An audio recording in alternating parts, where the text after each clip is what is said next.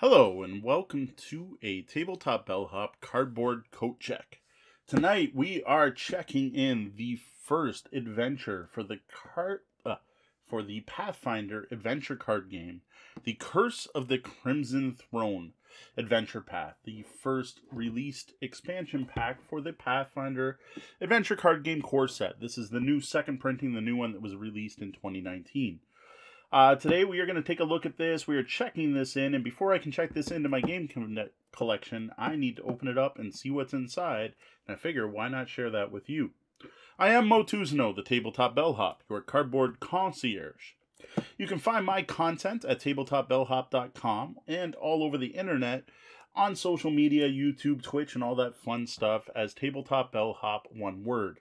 At tabletopbellhop.com, you will find things like these unboxing videos, actual plays, some Gloomhaven reports, looks at which games I played recently, reviews, and other cool tabletop gaming content that includes both RPGs and board games and hybrid games like these.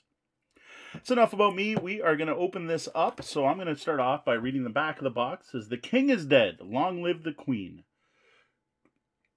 Korvosa is cursed that none of its monarchs shall ever die of old age or produce an heir. Metropolis teeters on the edge of anarchy. It needs heroes that can face down crime lords, rioting mobs, insane cultists, virulent plague, undead hordes, screaming devils, corrupted nobles, barbarian chieftains, and ancient and forgotten evils that seek to dominate and plunder the city." That city's in rough shape. This expansion to the popular cooperative strategy game pits 1 to 6 players against monsters, perils, and traps as you save the city of Korvosa from the threats both ancient and new. Choose your character, build a deck of unique equipment, magic, and allies, and explore the lethal locations as you journey through an exciting fantasy tale. As your adventure continues, your characters will add remarkable gear and breathtaking magic to their decks. They'll also gain incredible powers, which they'll need to challenge more and more powerful threats. This includes the storybook and cards for Curse of the Crimson Throne Adventure Path. It requires the core set and expands the maximum number of players to 6 for that set. Interesting. You can supplement your experience with character decks, Pathfinder Adventure Card Society, and Pathfinder Adventure Card accessories available elsewhere. 1 to 6 players, age 13 plus, playing time 90 minutes per scenario. I'm going to start by removing the shrink wrap using our handy dandy hobby knife. Always cut away from yourself when using a hobby knife or other sharp blade. This is a significantly heavy box. I should have thrown it on a scale just to give an idea of just how heavy this is. It has the same problem as the core set. Come on. Alright, immediately we got standees. Like, this is, like, oh man, I wish you could feel how heavy it is. So we have 4 new standees. 2-sided standees, same art on both sides. We have our new scenario book. Based on the Curse of the Crimson Throne Adventure Path for Pathfinder. This is a hefty 48-page adventure book. We have adventure 1, 2, 3, 4, 5, 6. There are 6 adventures in here, including a bonus adventure. Adventures are going to start off with some nice artwork. And, oh yeah, this is all the setup. Wow. All right, bunch of setup. We have some nice artwork, some fluff, and then what you need to play. Which cards are required to play this. Note, at this point, I have not played the Pathfinder Adventure Card Game. I received this and the box set from Paizo for the purpose of review. No other compensation was provided. So at this point, I just wanted to open both of those up.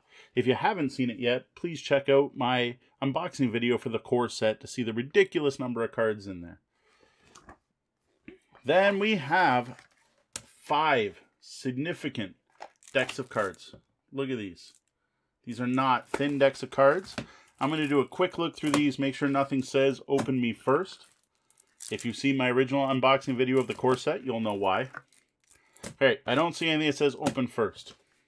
To be honest, at this point, we could probably end the unboxing video.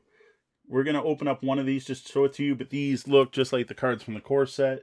You got lots of different card information on there. Like artwork featured well. You have new character cards. Character cards have check boxes that you are going to mark things on the cards or on the sleeves to show permanent changes to your characters. You've got some nice monsters here that look pretty tough.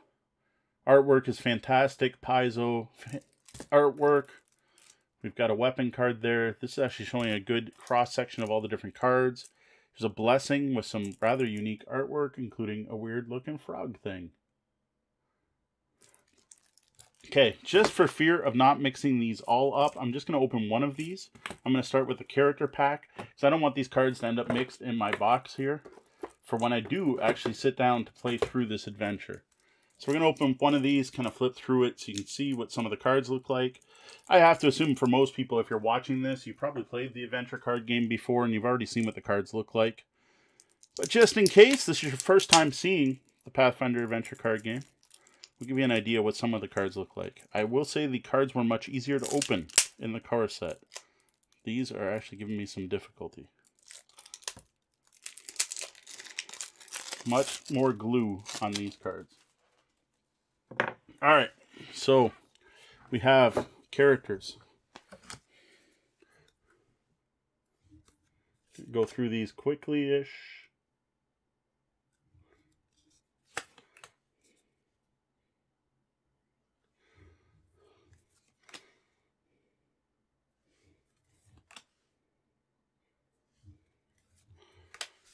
You've got your character cards and your role cards for each of the characters.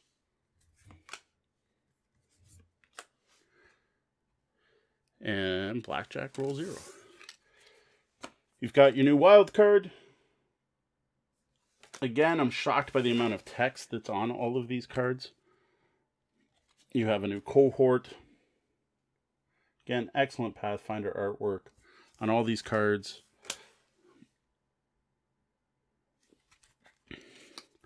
Go through a few of these. Here's some of our new locations. The chart of how to build the deck for each location. Looks like, of course, most city-based locations. No dungeon crawl here. The blood pool. I just realized I may be mixing these, so I'm going to start putting these face down instead of face up, just in case it matters. The boat. There are a lot of locations here. Fishery, slaughterhouse. Jigsaw shark, storybane. I have no idea what that means. Thug. A scythe. False life, a spell. Love that goblin artwork on there. Some really interesting armor. I don't know what a clar is, but there's a clar. Spiked gauntlets. Some blessings. Saw lots of those in the base set. Some supporters. Trying to get me out of order here, cards. Don't do it. And some more story bane. So there you go. That is one deck of the cards. I'm not going to go through all of them.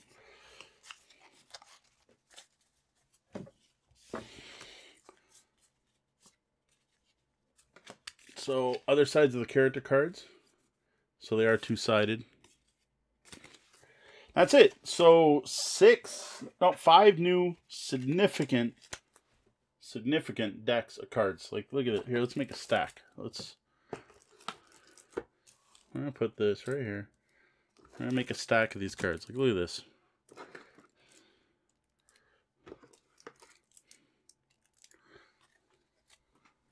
That is not a small amount of cards in any way, shape, or form. You have the Curse of the Crimson Throne adventure path for the Pathfinder Adventure Card Game. 5 ridiculously large decks of cards. 7 more adventures. Note the core rulebook only had 3. That each look like they had 3 parts. So you've got more adventure here that comes in the base game. Thankfully, this box, the original game, has tons of room to fit these cards. These will easily fit in the core box. There'll be no problem. Won't need to keep this box unless you're a collector and you don't want to throw it out. So that's good to know. I'm going to keep this sealed, though, until I play through that set before I touch this. If I do play through it, though, I will be posting the review at tabletopbellhop.com, so be sure to head over there. If you want to know when it's live, be sure to follow me on social media. I can be found everywhere as Tabletop Bellhop, one word. If you dig the content you've seen from me, head over to patreon.com/tabletopbellhop and consider tipping your bellhop. For Tabletop Bellhop, I'm Mo. Good night, and game on.